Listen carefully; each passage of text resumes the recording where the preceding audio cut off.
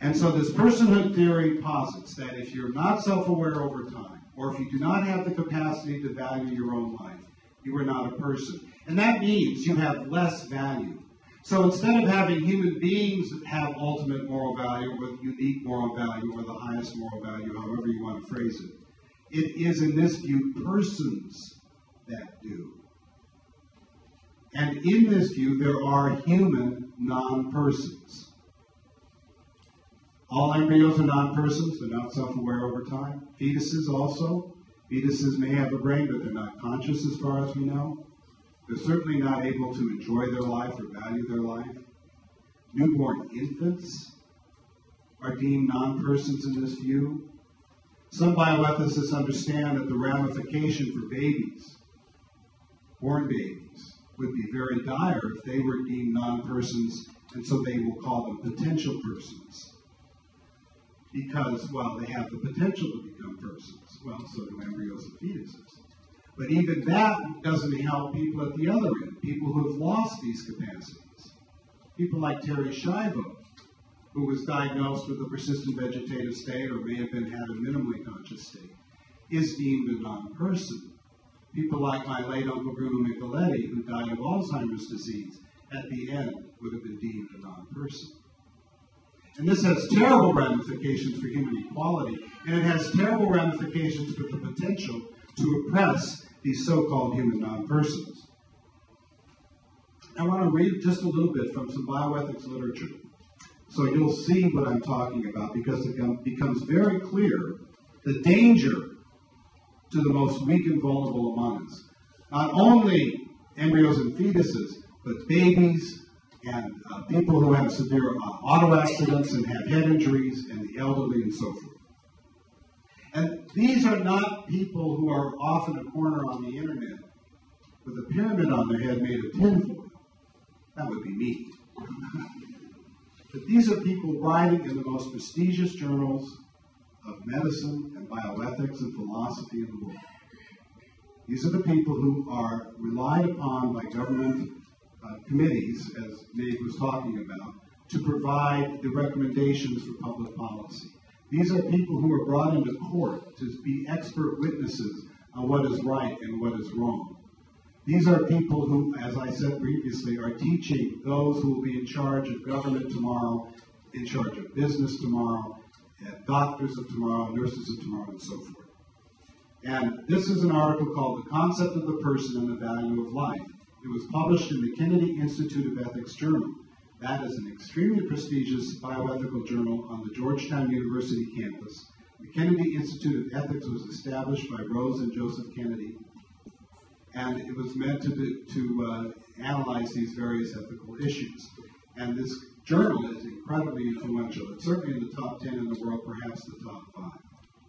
And the author is John Harris, he's over in England. He's the Sir David Alliance Professor of Bioethics and Research Director, Center for Social Ethics and Policy, Director of the Institute of Medicine, Law and Bioethics, University of Manchester, England. And he's very influential in setting the National Health Service's bioethical priorities over in the UK. And here's what he wrote. And listen very carefully to this, because when I first read this, I had black hair. Many, if not most, of the problems of healthcare ethics presuppose that we have a view about what sorts of beings have something that we might think of as ultimate moral value.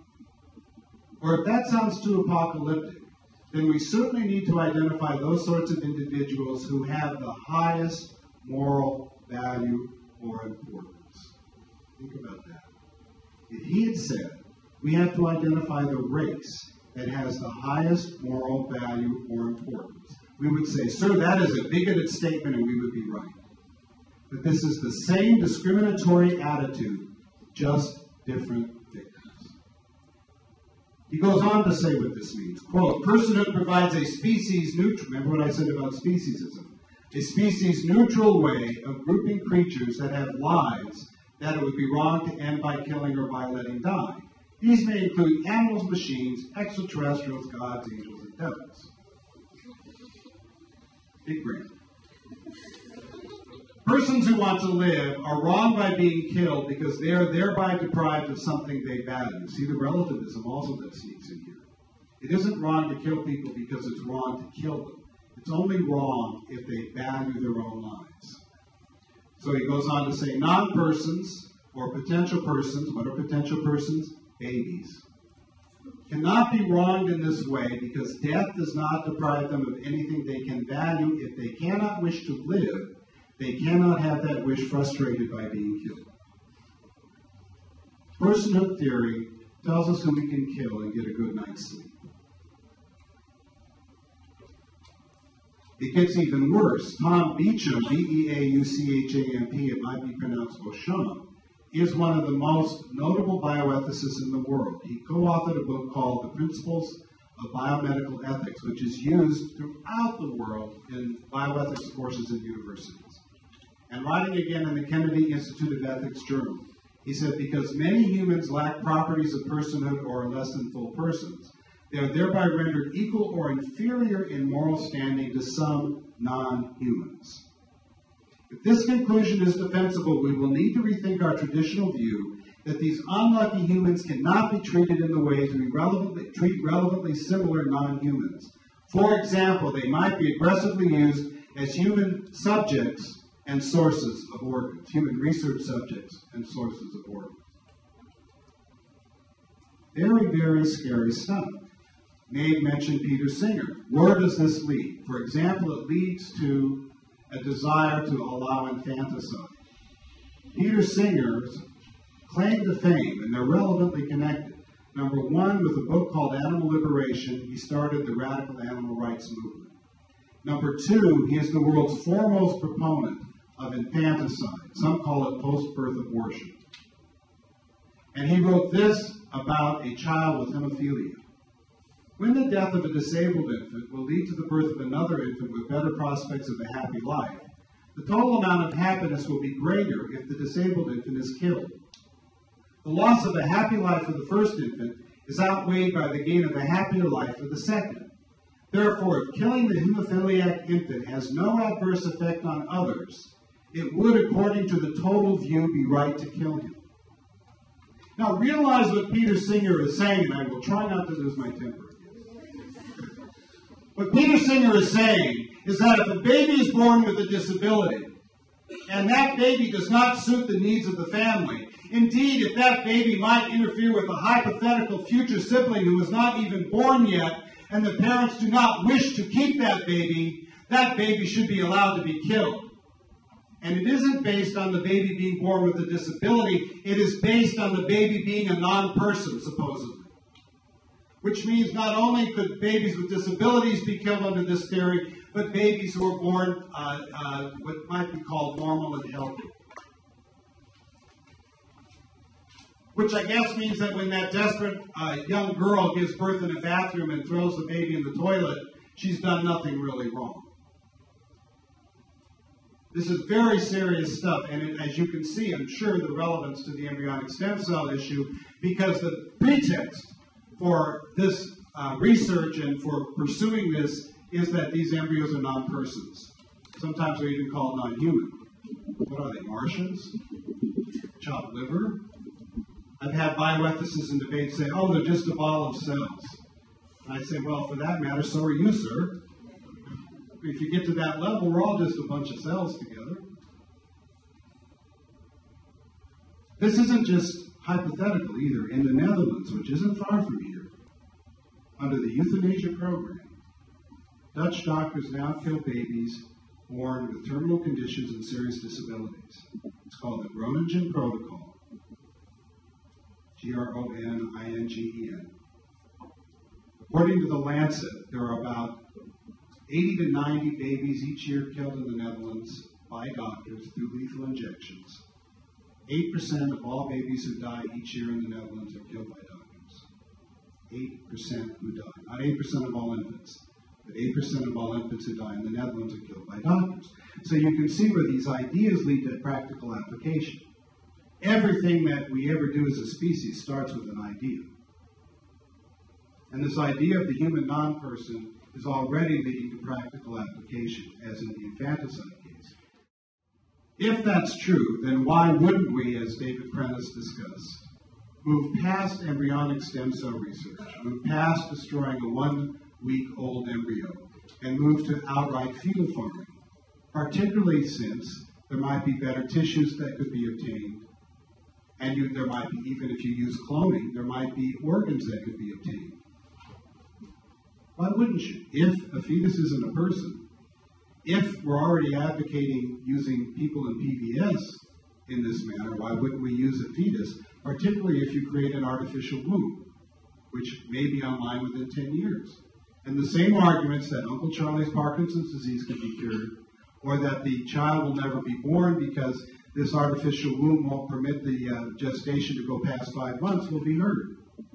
And for people out there who are afraid of dying or seeing loved ones suffer, and if they fall into that utilitarian mindset, that becomes very attractive. Because the biggest argument that they've had in favor, for example, of the embryonic stem cell research, is that we're only going to use embryos that are going to be tossed out anyway. That's a very utilitarian and seductive argument. And it won't stop there. It will not. Especially since, as David showed you with the fetal farming experiments that have already taken place in animals, they're projecting ahead. Especially since very influential people have talked about reproductive cloning. And the transhumanists are talking about creating a post-human species. To show you how far out this gets, and I'll close with this, let me tell you some things that may seem unrelated, but I contend are completely connected because they say no to the question I pose. Spain has just legalized the Great Ape Project, which creates a community of moral equals between human beings, chimpanzees, gorillas, bonobos, and orangutans. The Great Ape Project was started by Peter Singer in 1993, and look how fast it's gone.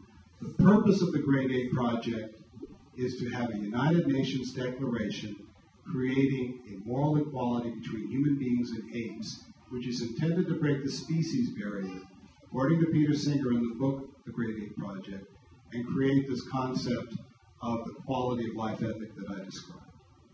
It's already happening, and that is directly related to saying that being human does not have intrinsic or unique moral value. Switzerland has declared the intrinsic dignity of plants. The intrinsic dignity of plants. And the example of an immoral action by the Swiss Ethics Committee that decided what that meant was, if a farmer, and this was the word they used, decapitates a flower, a wildflower, they've done a very moral wrong. We laugh and we roll our eyes as we should, and ridicule's a good weapon. But can you see where the danger is? There was a Swiss scientist who has complained that he tried to get a license to do genetic studies to create wheat that would resist fungus. And there was a resistance because of this dignity of plant issues. So he finally said it would be good for the wheat. And he was able to get the license. The Court of Human Rights is declaring, it has just taken a case to have a chimp declared a person. And Ecuador, in its constitution, has just given equal rights to nature with human beings. The point of this is to have our, and the deep ecologists are saying we're the vermin species on the planet Gaia.